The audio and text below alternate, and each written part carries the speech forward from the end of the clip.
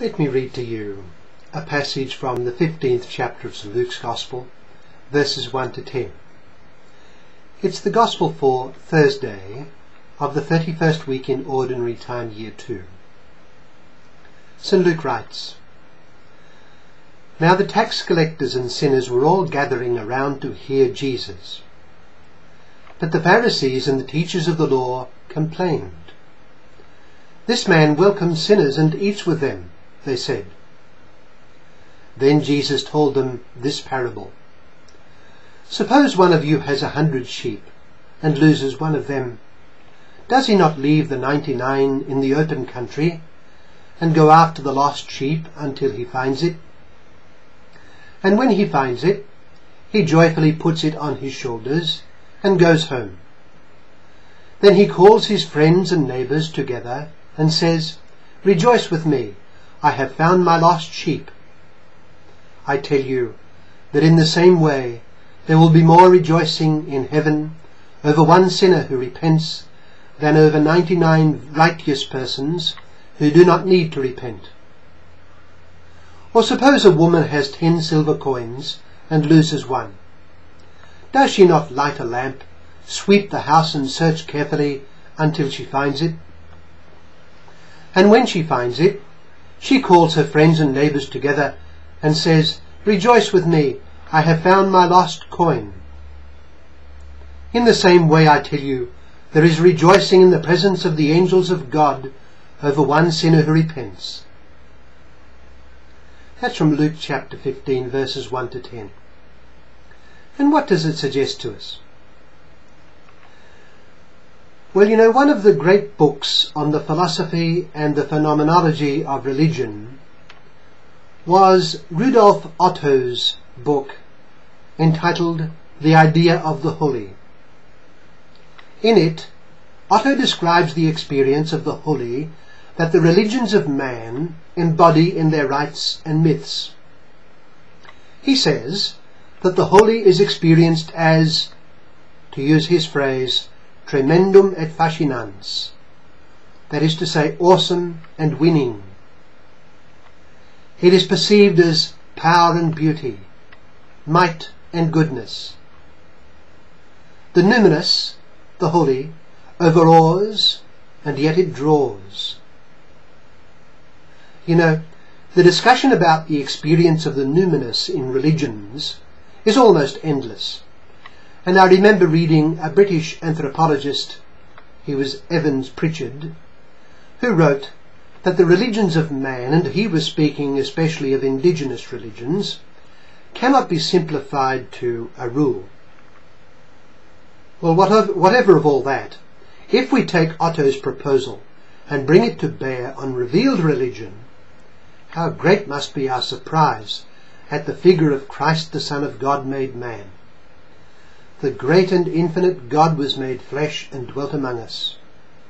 St. John writes in his Gospel that we saw his glory, the glory of the only begotten Son of God. Now would we not expect him to be, as Otto puts it, tremendum et fascinans? There are many earthly rulers who surround themselves with such an air. But consider what we read in our Gospel today. Now the tax collectors and sinners were all gathering around to hear Jesus. But the Pharisees and the teachers of the law muttered, 'This man welcomes sinners and eats with them.' St. Paul writes in one of his letters that the Son possessed the form and glory of God, but he did not cling to it, but gave it all up, and became as we men are, and humbler still, even to death on the cross. Now what was the meaning of this? The meaning of it was that the love of God was being revealed. St. John writes in one of his letters that God is love. Christ in his humility and accessibility was revealing the life and character of God. God is utter love. And that is what the tax collectors and the sinners were sensing very profoundly in Jesus. They were drawn to him, though they knew they were sinners. Jesus is God. And here in our passage today, we have the Pharisees uncomprehendingly criticizing him for his love. Their charge against him, in effect, is, the way you are acting is uncharacteristic of God, who hates sin and cannot associate himself with it. Sinners, therefore, are not loved but punished. God separates himself from sinners and will not come near to them. We do not sin, and so God is near to us but not to them.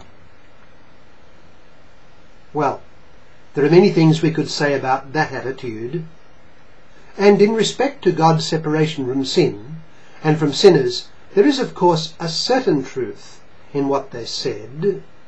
And for this very reason they were seduced into murmuring against the Son of God himself.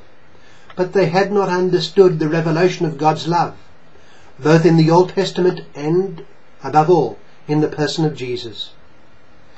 God's holiness is a holy love, and it led him to send his Son to save the world from sin. God's holiness leads him to give himself for the salvation of sinners. His love leads him to expiate for the sin of the world. And so our Lord proceeds to tell two parables illustrating the love of God for sinners. God is like the shepherd who seeks out the stray, or the woman who searches till she finds her coin. The sinner is like the sheep that has wandered off, or like the coin that has been mislaid. Both are precious to their owners. The shepherd leaves the rest of the flock and pursues the straying sheep till he finds it.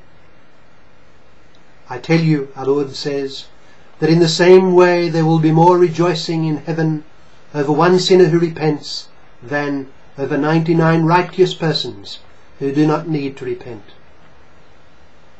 The woman will not give up till she has found her coin. In the same way, our Lord continues, I tell you, there is rejoicing in the presence of the angels of God over one sinner who repents. What this means is that the attitude of the Pharisees is absolutely unlike that of God. And it means that our attitude ought be like that of Jesus. We must never accept sin, either in our own life or in the life of others, but we must love the sinner. Let us hate sin, and out of love for God avoid sin. If we sin, let us repent. Let us, though, love the sinner and do all we can to assist him to turn to God and repent from his sin, in a spirit of love. In everything our model is Jesus. Jesus, the sinless one who loved sinners. He gave his life in expiation for the sin of the world, and by his gift of the Holy Spirit, we are able to turn away from sin and live for God. Because of grace, each and every sinner has the chance to turn from sin and gradually attain holiness of life.